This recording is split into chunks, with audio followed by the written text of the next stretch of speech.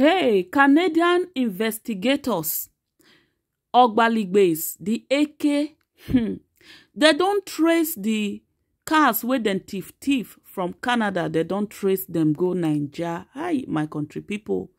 This one, it weak me well like dodo we soak oil. So, wetin they come they talk for here? When I see this car where they drive come out, so na Toyota Highlander. This man just park in motor within a twinkle of an eye.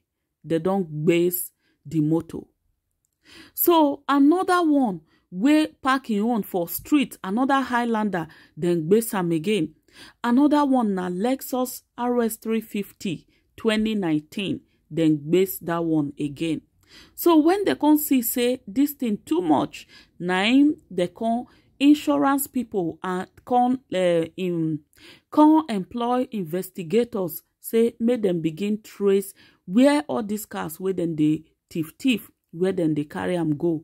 My country people, when they can't trace them, they can't see say 3 of the cars where then they look for na Nigeria, na in them trace and go. Hey, and now as them trace and reach there, na him one person can't go one shop where then they sell cars. As he reached there, he can't identify the car as one of the Toyota Highlander 4Runner, where then they look for, where then base last year for Canada here. So as he reached the shop, now this man, now he get the car. So now that one where they talk, now he get the car.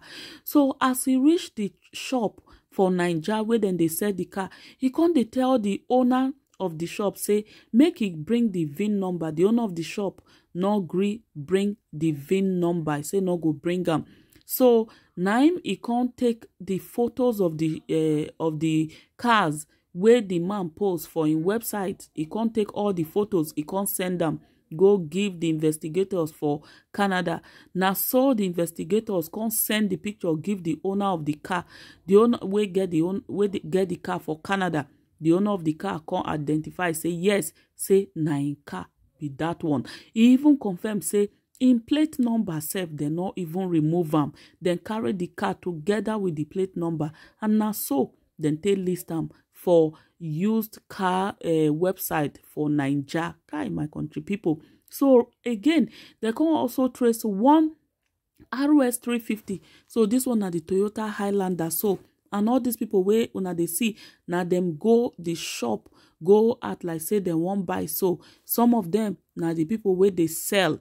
All these other ones now the people where they sell. So they not release the VIN number, but all the picture where you they see here, so and everything where they here is show say na him be the Toyota Highlander. Now this guy where they waka na him get the motor. In just pack am. Now so then base am. When they can't call am, the people where they investigate can't call am, say, see your motor, we don't see am for Nigeria. The guy they surprised. See am as then they interview am. So in contact say, they am very surprised how the people take do am so comfortably. He said they not even remove the plate number. He said some of the cars where they for there still carry Canadian plate number. And the owner of the shop talk say them bring the car from US, whereas the car now from Canada.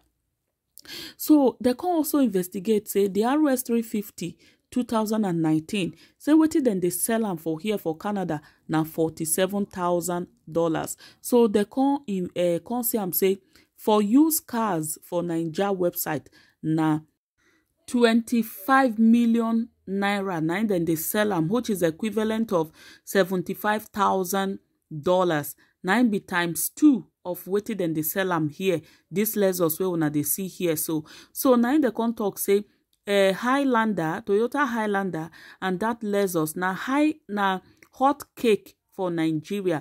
So 9 be the most cars where then they base where we from Canada here.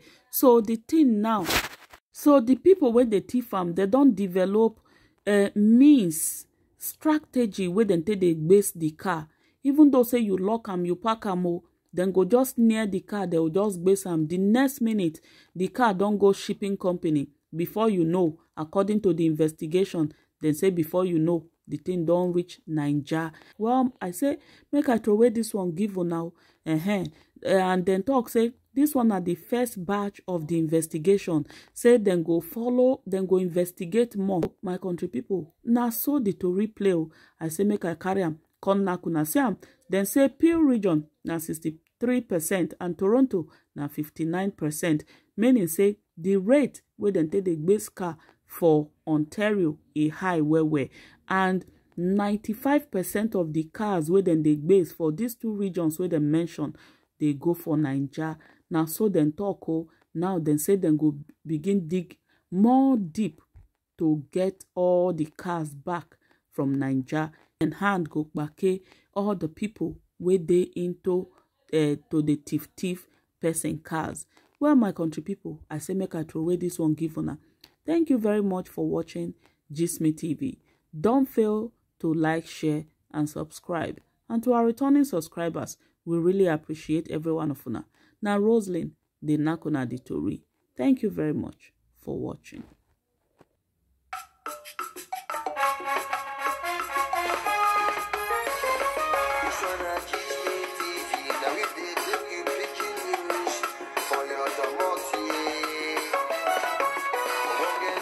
Everybody,